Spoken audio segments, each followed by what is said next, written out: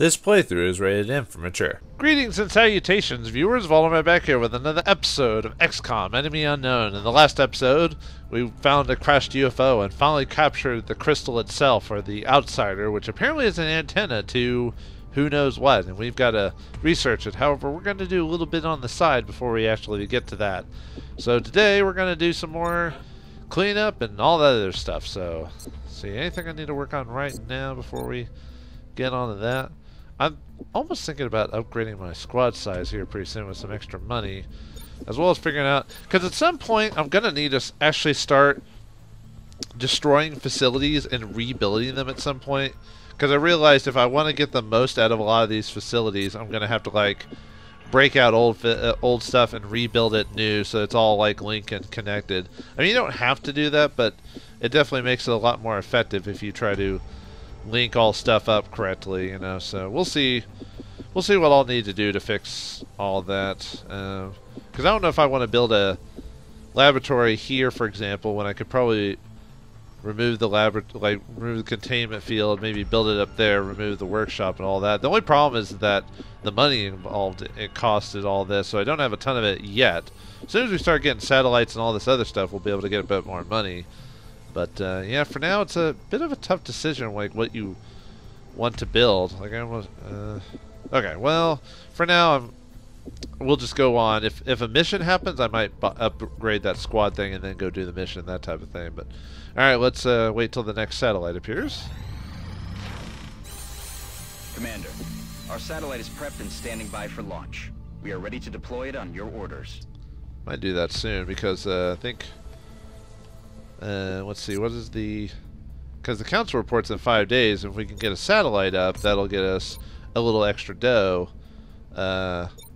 for a thing. Now, what do I want to do? If I put one in Brazil, I can get only 80, and we get a scientist a month, which is nice, I guess. And if I eventually get in South America, both of them, we have ways, which is the one where you can dissect people in one instantly or whatever. But the fact I've already done a few already almost makes that a little moot.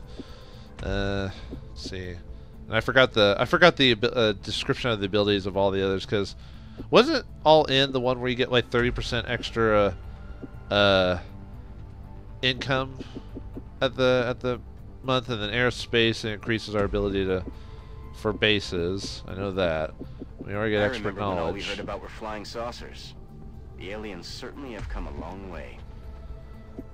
The future combat wouldn't be bad either. And of course we have all the, and they're kind of high on the panic rating, so I almost want to just do one of, like I said, I either want to do Brazil or India or Australia, either one, so we can get those engineers. We'll also reduce the panic levels on those.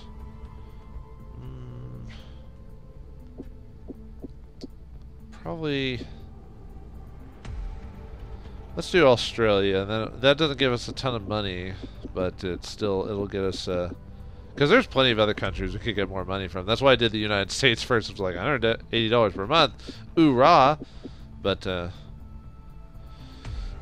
we could do, like I said, we could do Brazil, and then yeah, let's do Australia. Travel time 5 days. This is Central. Well, I'm receiving you. What do you mean you think you saw a snake? What the hell does that have to do with anything? Was that for snakes on a plane? Okay, anyway. Wait, we'll be able... That says 5 days. We'll be able to get that before the council? No, we'll get on that day, so we might not get the credit for that month. That's... Alright, well, whatever. We need to reduce panic anyway. Launched. We have no interceptors in range of the satellite. We'll not be able to engage any aircraft that we detected. I know that, so that's fine. But anyway, okay, so we're building another one, and we'll need to start getting more satellites at some point. What's the cost of another satellite uplink? God, 150. I kind of have to wait till the next month when we get more money to do that. So, all right, well let's go to activities and get that autopsy done. Okay, let's check it out. chitin plating available for manufacture. Even after years of research and study, until now I've never encountered something that is quite as beautiful yet equally as deadly as this species. Unlike the other aliens we've counted thus far, it is anthropedal in nature, plated in a sleek black exoskeleton. The chrysalids, as we're calling them, based off their reproductive habits, measure over 3 meters long from nose to tail, standing almost 2 meters high when perched on their hind legs. Their attack is not only extremely deadly, but also necessary for their reproduction, as the intended victim is not immediately killed, but instead turned into what can only be described as a mindless shell, akin to a zombie, which serves as host to its offspring. When a human is bitten, an embryo is injected into the host and immediately begins to gestate. Once gestation is complete, which remarkably lasts only minutes, a newborn chrysalid will emerge, destroying its host in the process. We can only wonder why the aliens would utilize what appears to be a savage, unpredictable creature. In any case, this is certainly not a creature to be trifled with, and our troops would do well to exercise extreme caution when engaging this species. Targeting another example in the field through the unit analysis view may provide additional information to its combat capabilities. Okay.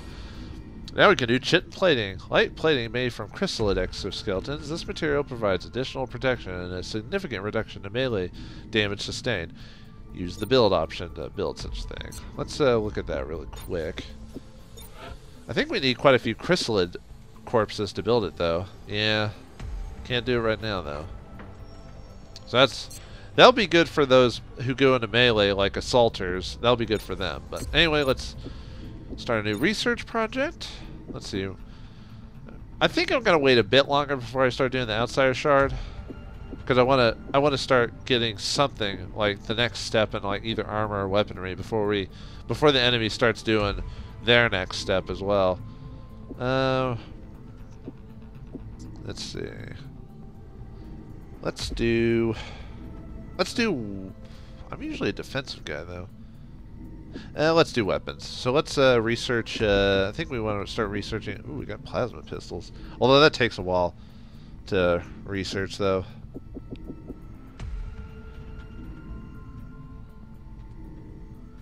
Let's see. Yeah, we've already got, because of our credit we got from whatever, so might as well take advantage of that. So yeah, let's do beam weapons. Okay. All right. Let's do that. That's our transfer. Good to go. Transfer complete. Ah, Bryce is good to go. Incoming transmission. Hello. We are extremely impressed with the progress of the XCOM project thus far, Commander. Your recent results were beyond our expectations, and that is not a statement this council makes lightly. Alright, we did quite well this month, and we got an A for effort. And we got 3 scientists, 3 engineers, helps us a little bit further, and a bit more money. Of course, all that will be spent almost immediately. We'll be watching. Yeah, we didn't get that satellite in time, so... Alright, let's look at our... Since we got a bit more... Well, we didn't go... arrived this morning, Commander. We're always glad to have more help down here. Alright, yeah, we need to start looking into building more facilities. I'm trying to think if I want to build satellite links like that, or if I just want to go down. That type of thing. Huh. Because it's still link as long as it's the general area. It doesn't have to be a straight point. Like, you could build one here, here, here, here, here, that type of thing. But do I want to do that? Because I want to have more satellites. Although at some point we're going to need to start getting, starting to buy more ships and everything like that, so we can, interceptors, so we can, have access to other areas. So, yeah, that's a bit of money though. Yeah. Okay, we'll do it. 14 days, huh? Yep, okay. Can you buy satellites even though you don't actually have the, like, extra thing for them? I wonder if that... Let me look at the situation really quick. Yeah, I think you can still buy them. It just... You just can't put them in orbit if you don't have a satellite thing for it, so... Oh, but that'll be using, like, all my money up at the beginning of the month already.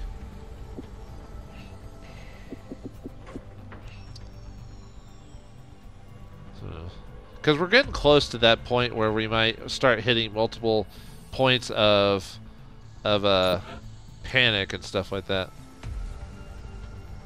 So we can't actually build it if we don't have it? Not if you launch the satellite. We can still buy it though, right?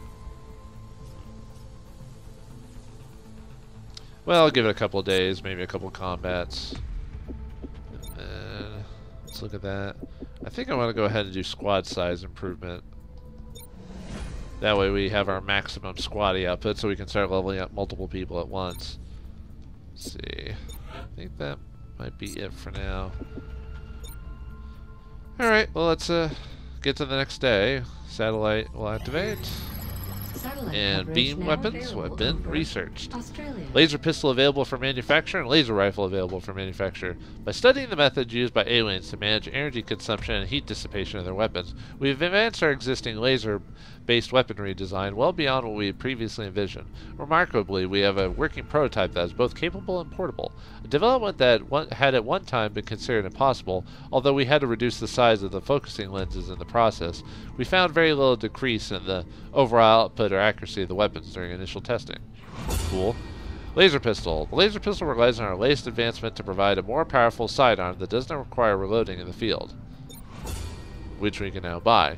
Laser rifle. The laser rifle relies on our latest optics technology to offer a substantial increase in output over the conventional X9 rifle.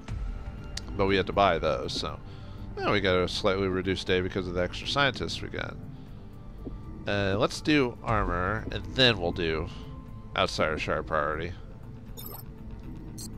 Okay, let's look at what the costs are for those. See if I want to start buying those yet or not. 18. Let's see, 6 credits for pistols, or 18 for laser rifles. With that, and that's only rifles. It's not like shotguns and stuff like that. So that doesn't count for like my shotgun or anything like that. So that'd be more for my support guys. And then the pistol would be. We might buy one. Can we? It's immediate, huh? We can do that for our support guys at least. We'll buy one for now.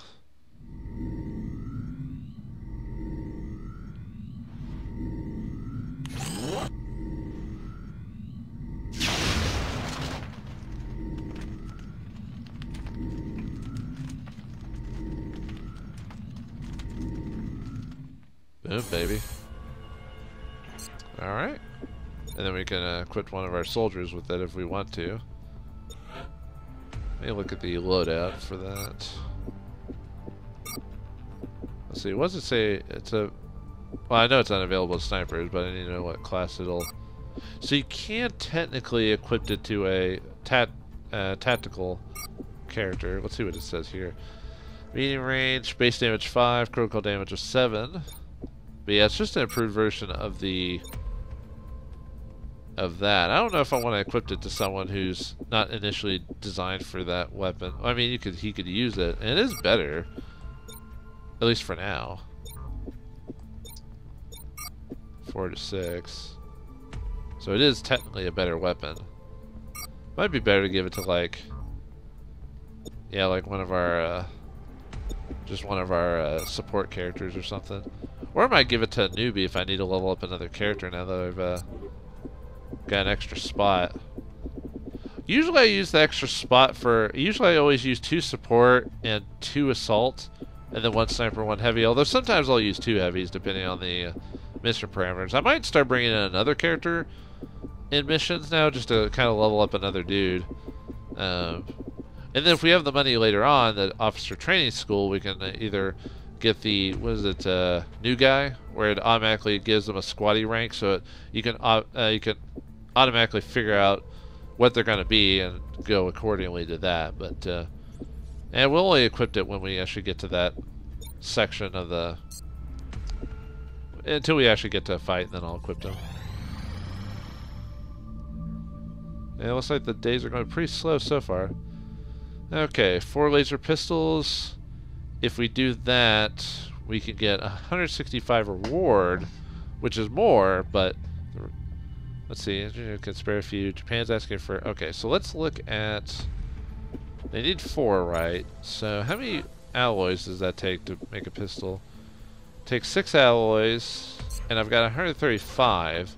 Now I have to be careful because some of the best weaponry in the game requires quite a bit of alloy, as well as Illyrium and stuff like that. So, but that is a lot. That's not... Let's see, that's... They need 4, so that's 24 alloy. And it only costs me... So the investment's probably worth it at this point. I'll just have to not sell alloy anymore. I did sell a few earlier, but I'll have to hold off on doing that. So we're going to go ahead and do that. And I think it's the situation room. Yeah. We'll go ahead and complete the request. Could do that later, but I'm going to do it now. If the engineer can... Let's see. Yeah. Alright, let's see what it says. Let's hope the Japanese troops are able to stand their ground without cauterizing themselves in the process. Okay. Yay, now we get some extra dough. Nice. So now we could buy, like, we could buy another weapon for another dude if we wanted to. That's 10 alloy, though. Oh yeah, they did buy a...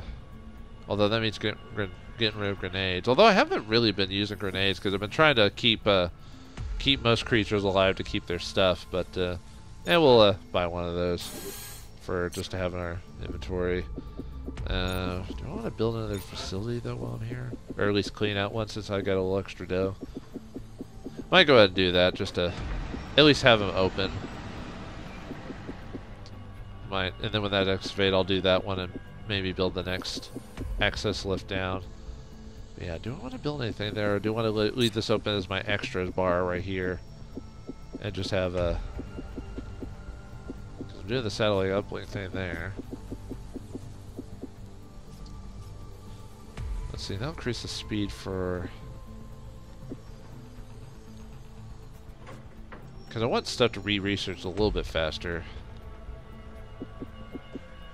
Okay, we'll do that too. We'll lose a little extra money at the beginning of the month, but because of that, but yeah. Okay.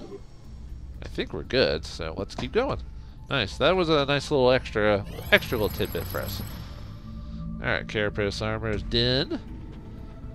Now we can manufacture it. We've succeeded in creating an advanced suit of body armor based on the alien alloys recovered from the field. These are the same materials used extensively by the aliens in the hull plating and internal structure of their craft.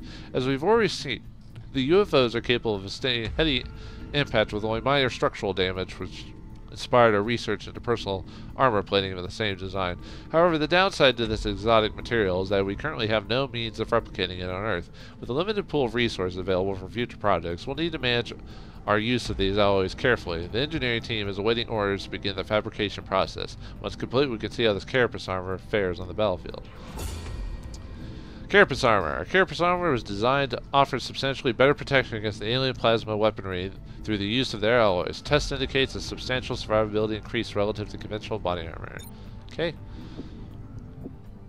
Let's see. Okay, I'll do one more thing and then I'll do the priority. Let's see. Yeah, let's do experimental warfare and see what happens. Well, let's see. I want to do basically the fast ones first, just because, you know, we're going to get through those quicker. So, although our understanding that alien technology is still limited, what we've seen so far is enough to revolutionize the combat as we know it. If we are to level the playing field, we must adapt these alien technologies to our own. So let's go and do that. Alright, nothing else we can do. Let's wait for something to happen. I'm kind of surprised we haven't been attacked by anything yet. That's interesting. They're probably waiting for the last minute. Or we might have a month where nothing happens. That's quite possible. Alright, well we've got it done. So now the foundry can be constructed and the Phoenix cannon can be manufactured. As we continue our research in the alien weapon fragments and the other materials recovered from the field, we've come to realize how the aliens managed to make these substances work in conjecture with one another. While reducing the size of these components is often a challenge in itself, we decided to focus our initial efforts on a weapon more suited to deployment on on our interceptors. This cannon was designed to concentrate energy with a small target area and should be capable of punching through the armored hulls of the alien craft. In addition, we've also passed a number of interesting conceptual designs on to the engineering team. Dr. Shen seems confident that given the appropriate resources and testing facility, or faculty, whatever, it's probably facility, he can bring many of these concepts to life. The Phoenix Cannon. The Phoenix Cannon is capable of delivering massive burst damage, but its limited range puts the interceptor at a greater risk during combat. And the Foundry. Developing new combat items or improve current items in the Foundry. Let's see, before we do that, let's look at what the Foundry option has. Oh, we don't have a thing to show. At this point, a Foundry would certainly help us further hone the effectiveness of these new weapons and equipment. I'd recommend we get started on construction sooner rather than later. Yep. I can't check out what a Foundry can do because I don't have I don't have an open spot yet. So, all right, let's check the next research option. Let's see. Got heavy precision lasers and heavy lasers. Heavy lasers, I think, are upgrades to the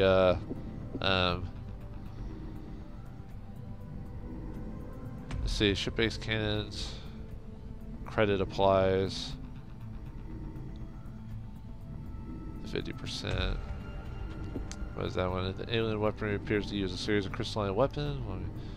Because I assume one of these is. I bet this one is for your shotgun and one for your heavy characters. So, okay, one more, and then we'll do the outsider research. One more. Just hit me one more time. Just one more time. Oh. Commander, our satellite is prepped and standing by for launch. We are ready to deploy it on your orders. Alright, so let's look at that. Do we want to launch it now? Well, probably, because we've either got Brazil, which is pretty close to Panic, or India, which will give us closer to being... We might go ahead and do that, like with our next satellite thing, just build the satellites and get Asia currently under our control. I mean, or Brazil, one of the two. Either one would work. I think the engineering team is getting antsy. They might be more excited about the new weapons than our troops are. Yeah, probably. Yeah, let's do India, I think. Satellite yeah, I know that. at maximum capacity. I know that. Additional Hold up. uplink required. Okay. Now, how do I build more ships? That's the thing I need to... Maybe we can check on our... Okay, so we can order interceptors. So we got one in Europe and America, because I just moved one of my old ones there. So right now we've got some in Asia. So how much does it cost? 40. But it costs 20 more per month to do that. But that'll at least give us access to UFOs in that area if they're flying around. Yeah, let's go and order one. I shouldn't, but I'm going to. Alright. Well, that'll at least keep us covered there, so. Alright. Well, been a slow episode, not so much in the way of combat, but we have to prepare for the alien invasion, or even more alien tricks when they occur. What will the aliens have up our sleeves? We have a month of no issue. Find out next time in the thrilling episode of XCOM Enemy Unknown. Thanks for watching, hope you enjoyed, and I'll see you next time.